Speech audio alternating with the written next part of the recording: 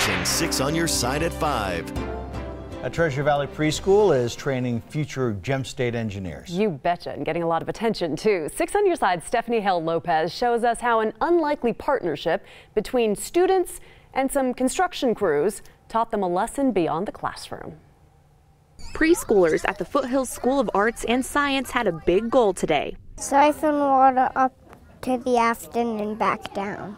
And it wasn't easy. The kids had 200 feet of tubing, but needed a little help. So they made friends with the construction crew across the street.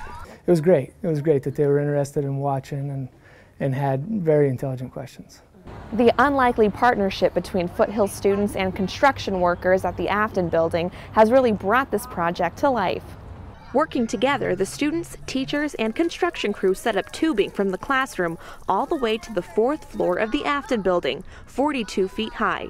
Preschool children, and I feel like sometimes in general, a lot of times we're looked at as a place to be really cute, or the focus might just be on learning the alphabet. And we think, learning the alphabet is important, but there's so much more to young children.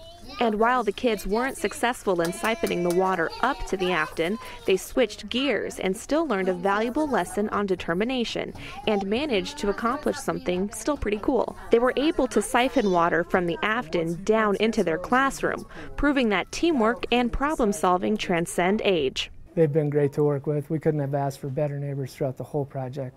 We're going to miss them for sure. Reporting in Boise, Stephanie Hale-Lopez, 6 on Your Side. Can you imagine? Those kids will remember that day probably forever. Well, and the construction crew, too. Yeah, true, too. You know what we did really today? Cute. Yeah, today's experiment drew, as you can imagine, quite a crew in downtown Boise. I bet.